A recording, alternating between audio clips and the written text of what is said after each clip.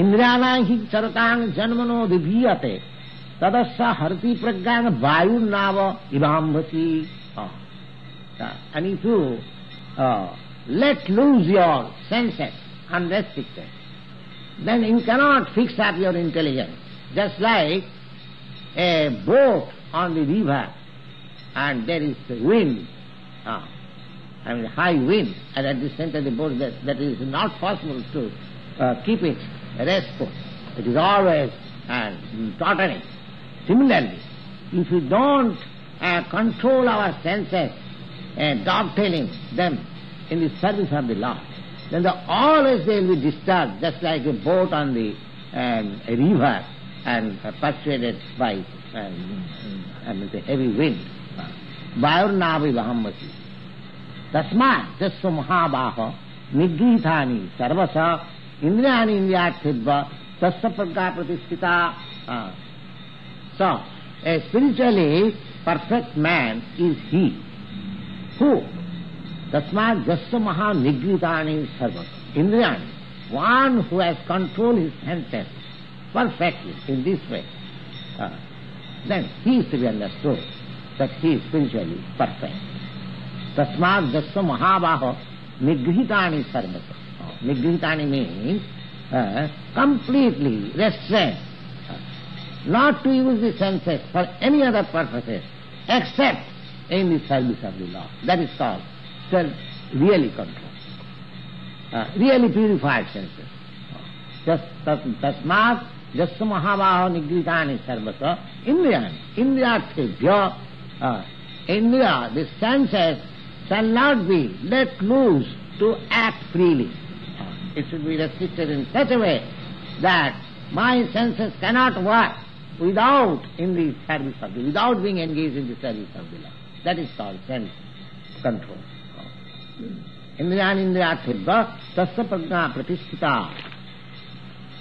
Niśā sarva-bhūtānāṁ tasyāṁ jāgarti saṁyamī yasyāṁ jāgrati bhūtāni sā niśā paśyato muneḥ.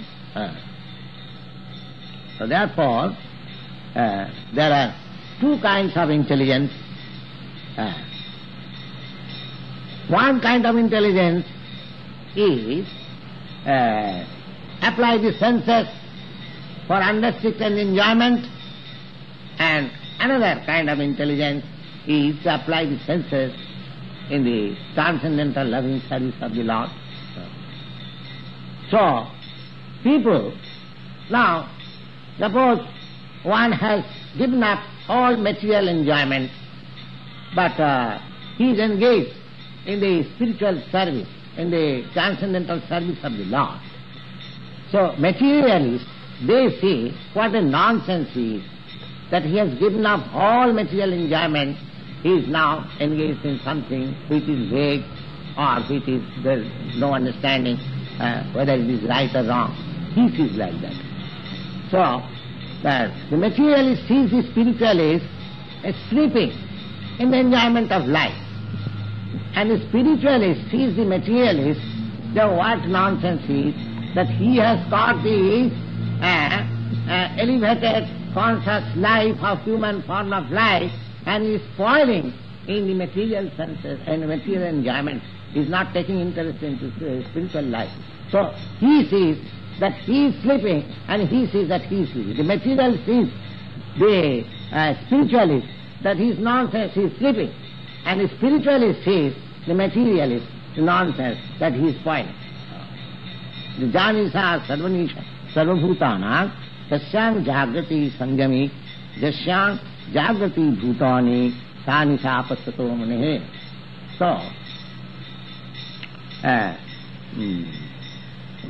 this is going on. So, without taking any account how the things are going on, if you are actually serious for spiritual emancipation of life, then the process recommended in the Bhagavad Gita as practically demonstrated by Arjuna, if we follow this principle, then we shall be proceeding towards the spiritual emancipation of life undoubtedly and without fail. So the whole thing is that we have to make the best use of a bad body. The whole thing is the senses. Senses are the cause of my material misery. Now, I cannot avoid the senses in my present status of life. The best thing is that senses may be engaged in the service of the Lord, so that automatically they will be restricted and purified, and my spiritual life will be revealed, and the spiritual perfection is sure to come. Thank you very much.